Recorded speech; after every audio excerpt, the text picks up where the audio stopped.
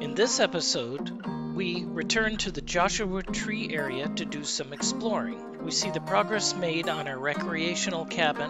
We look at a location where we're going to build a new home on the same property.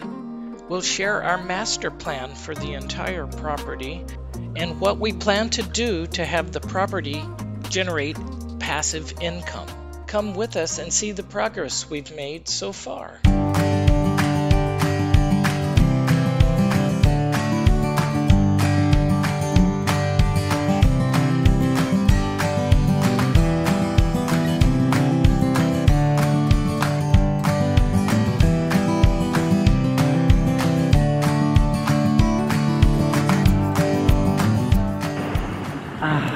Well, hello everybody. We are back on the road and we've just driven 8.5 hours. We're back in Landers. We're going to take a look at our Becker cabin and give you an update on that. Come with us. This should be pretty cool to check out the cabin. We've only seen pictures of some of the renovations we've done. It's time to go check it out. We are at the edge of our property and I'm seeing it off in the distance. I'm seeing it. Here's green. Oh my gosh, it looks great. It looks really good. And here's the driveway. What the heck is that? I have no idea what that is. Like a coffee.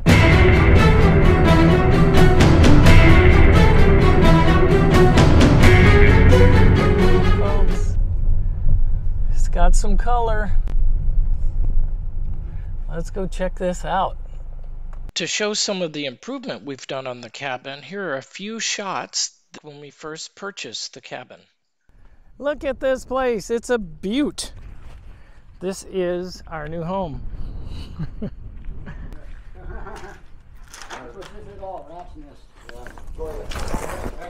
Pack rat right here. That's a pack rat? That's a pack rat nest. Yeah. It looks like a fire hazard to me. Toy cactuses in it and stuff. As you can see, the cabin's in quite disrepair and has been abandoned to the elements for at least 10 years. So we probably need a new door.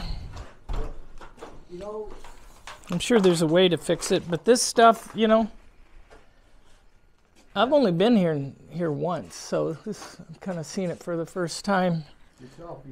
So this should give you an idea of what the cabin looked like when we first purchased it. And now let's go look at it and see what's been improved. Oh, look at it. It stands out. I love the color. It definitely is like, hello, we are here.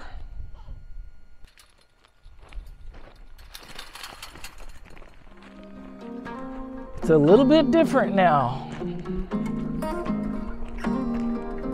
me take a walk around this thing.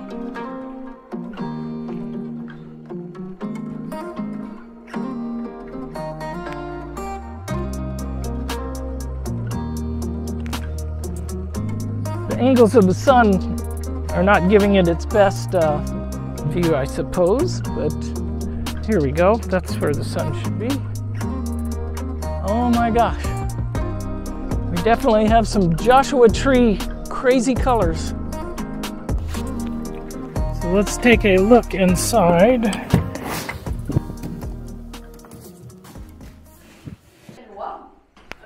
It's actually nice and warm.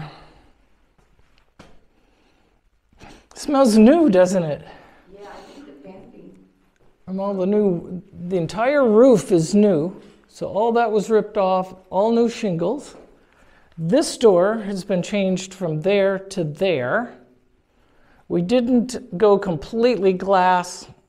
Since we've got other plans for the property, we put in just one sliding door and gave us more wall space to do whatever.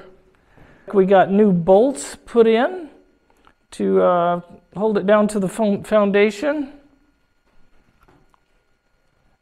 That's a new window. The bed will go over in this area. And the kitchen sink goes over here. Do you think you need installation? Yeah, none of that. We'll do wiring first. Figure out what we're going to do for wiring. Honey, you're home. Yeah, we are home. Well, the driveway made a heck of a difference getting in. And Jason did a great job opening this up. To give you an idea how much of a change the driveway was, this is what it looked like before we put it in. This led to many problems with not only the guys getting up to do work, but when I came and tried to get up last time, this is what happened. The driveway renovation was definitely worth it and a great ad. Oh boy, so yeah, I'm pretty pleased with that cabin there. It looks, it jolts you and really takes your attention, but I think that's exactly kind of the Joshua Tree vibe for a lot of the homes around here. So I'm on a different part of the property over here, and we're gonna walk this with Brian tomorrow. Oh my gosh, it's just great to be back here. I am so fired up. Good morning, everybody. We are on the property and we're looking around at potential spots where we're going to place the house. Brian, our engineer architect, is coming in a few minutes to be able to help us lay out this area. We're going to have a master plan that'll split the property. If you can look over here, you can see the other cabin. That actually would be on a separate piece if we split it. But we've got all this behind us. The problem is the Joshua trees. You have to be a certain distance away from the Joshua trees. I think it's 40 feet to do any type of disturbance. Your driveway, your foundation, septic, anything. So you have to find a big enough spot that you're able to place a house, your septic, your water lines, your driveway, without getting within a certain distance of these Joshua trees. That is the challenge. We've got a great view over this way. I don't know if you can see it, but there's a house over there and a house over there. We hate looking at houses. They're pretty far away, I know. The good news is there's government land between here and there. There's government land around us on this side. But basically we're surrounded, pretty well buffered where people can't build. Okay, so to give you some idea of our future plans you've heard me speak about, this is a layout. It's actually two layouts of the property. This is an aerial photograph with the overlay of this diagram here. We've got a 5-acre piece of property. The little green cabin we've started to renovate is located right here. So it's on, let's say, the south part of the property.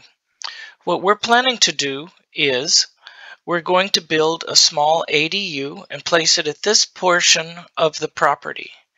All the red dots that you see across here are Joshua trees that we're going to have to navigate around to be able to have access. In the future, we'll also build another single-family residence, most likely in this area. In addition, we'll split the property.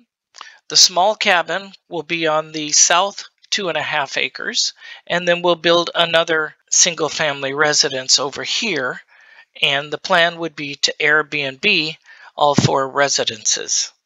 So the first step is our small ADU. It's an accessory dwelling unit is what ADU stands for, and California allows you to build a second home on the same lot as a single-family home. In this case, we're going to build the ADU first, then the single-family home. We'll use a contemporary style. We really like that with the sloped roof. It'll be a studio-type apartment where you've got a kitchenette, you've got a bed, and a living room area, all looking out at Goat Mountain. So this is a side view of what it will look like. We'll have a small patio area on the outside right here, and we're pretty excited about it. So those are the future plans. Next, we have to get the water onto the property, which we've already started, and then it'll be quite a project. We've got to get electricity to the project, and this will be coming up in our next videos.